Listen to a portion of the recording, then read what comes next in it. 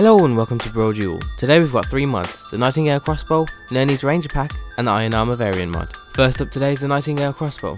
The crossbow is craftable at any forge and requires 2 ebony ingots, some leather strips and a nightshade to create. There's also an enhanced version of the crossbow that can be crafted. It takes a few more ingredients plus the standard crossbow, but it's strong enough to justify the cost as it ignores 50% of the enemy's armour and has a boost in its attack. The bow itself has a very sleek and dark look to it. It might be perfect for a stealth or assassin class. Currently there isn't a bolt that's being designed for this new crossbow, but the mod creator says he's working on it and it should be coming out soon, so look out for that. The Nightingale crossbow is slightly weaker than the Dwarven crossbow, and obviously Dawnguard is required to use this weapon just like the other crossbow mods we've shown. We really like the design of the weapon and think it fits in well in Skyrim. And for today's second mod we have Nernies Ranger Pack, which adds a variety of different items and features to the game to enhance your experience while playing as a hunter. The mod adds a whole bunch of different armour pieces that have been designed so you can mix and match between different armours, boots, gloves and hoods to create an option that fits your hunter. The mod also adds 2 new swords and daggers which are designed for the lower levels, as well as 5 new bows and 3 new arrow types which are designed for a variety of leveled characters. And all of the new items as well as the arrows can be crafted at a forge using a mix of existing items and newly added items, like a new wood type for the bows. The items have also been added to the leveled list, so you should be able to find the items as you explore.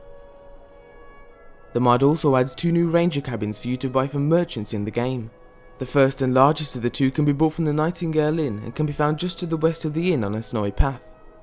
The home itself has clearly been designed for a hunter, and there's plenty of places for you to store your loot, either in chests or visually on tables. The home comes with 2 floors and a basement, so there's plenty of room. The second home can be found way down south and can be bought from Lindley in Iverstead. The home looks out over a small pond and is very much a drop-off zone that you use as a temporary workshop before heading off again. The inside is much smaller than the other cabin and doesn't contain as many features, but there's enough space for you to store your items and do some basic crafting.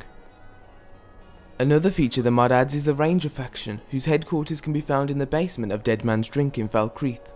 As of right now there isn't much to it. It's basically a location where you can get your hands on a small portion of the new bows, arrows and armour that are available.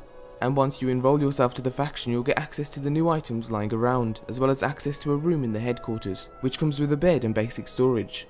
And if there's interest in the feature, then the author may expand by adding new NPCs, quests and dialogue. And the final feature, which we'll leave for you to discover, is a new quest and cave that can be found by following vague instructions in a new book that can be found in the Ranger headquarters, with the objective being to hunt down a tomb to see what treasure it holds. And overall the mod adds and changes enough to keep things interesting if you're already playing a hunter, and if you've never played as a hunter then maybe now's the time to start. And our third and final mod for today is the Iron Armour variant by Defunct. The mod allows you to craft a slightly stronger Iron Armour variant that has an added undershirt and male burney. A burney, for those of you who don't know, is the long tunic of chainmail that is usually worn as a type of defensive armour. The new armour is standalone and craftable at any forge, and its stats are slightly higher than those of standard iron armour, but it is still weaker than banded iron, so this mod gives you an option of something to wear during the middle levels where the 2 others wouldn't usually be an option. The mod will work with any retexture mod you have installed. The mod creator recommends using the Amidian-born Iron Armour retexture or Virgilmeal's Armour retexture. We're using them both at different times in this video, and they both look great. We think the addition of the sleeves and chainmail look great with the Iron Armour set, and it's a definite improvement to us. And that's it for today's spotlight. If you enjoyed any of today's mods then remember to leave an endorsement or favourite on Nexus or the workshop, and thanks for watching.